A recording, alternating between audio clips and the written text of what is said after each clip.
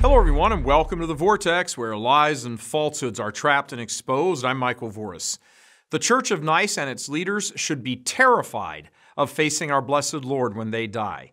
This insanity of even suggesting that people in a state of mortal sin should be admitted to reception of Holy Communion is nothing short of diabolical. Those who profess this sacrilege and try to advance it are stoking the fires of their own damnation, and they need to be confronted and denounced as the children of the devil that they are. Those clerics and bishops who sit back and say nothing about it will also have a share in the divine retribution. No wonder so few of these men ever mention hell or talk about it as a place no one really goes. They better hope they're right, which they aren't. Back in the 1970s, an expression started getting bandied about the Church of Nice circles that we should see the Holy Eucharist as bread for the journey.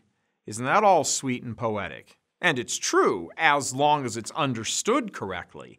But as usual, once a true statement is processed through the Church of Nice's distorter machine, it comes out the other end as damnable. The journey is striving for holiness, and as faithful Catholics know, that's an extremely difficult task. It takes a lifetime.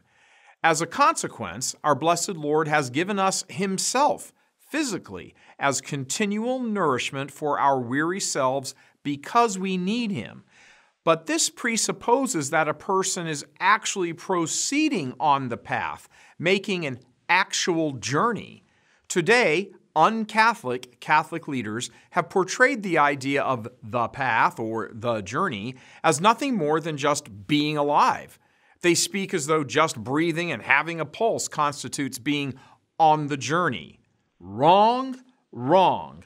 This stupidity completely overlooks the reality that corpses don't walk. Someone who is dead cannot be on a journey or a path to anything. A person in a state of mortal sin is dead, hence the word mortal, morte, meaning dead.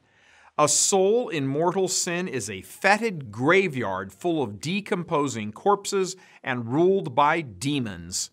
Our Lord could never be presented to such a situation. Yet He is, time and time again, betrayed to demons, just as Judas betrayed Him to demons. A corpse cannot eat. It cannot be changed from its condition of being dead to being alive because food is introduced to it.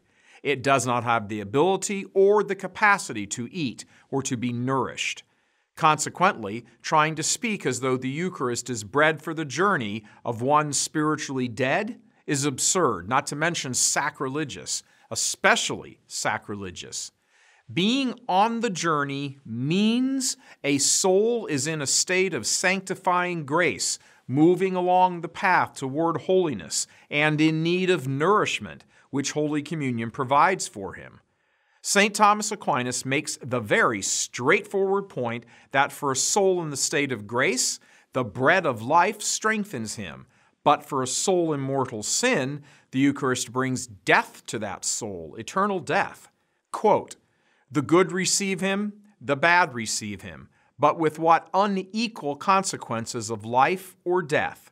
It is death to the unworthy, life to the worthy.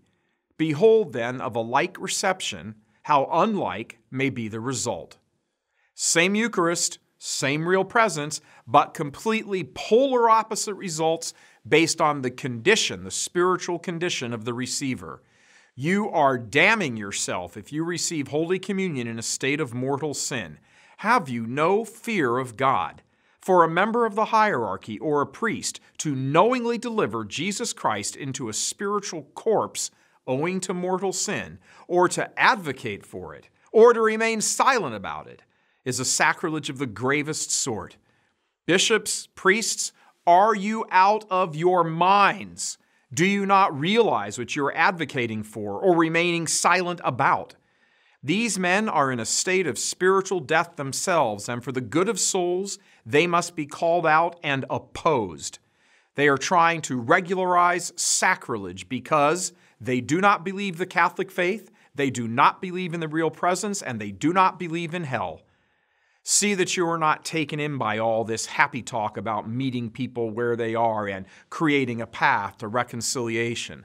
The only reconciliation available is the one which the Son of God himself personally established: sacramental confession and absolution, which requires deep sorrow for your sins and a resolve to abandon that sin in the future.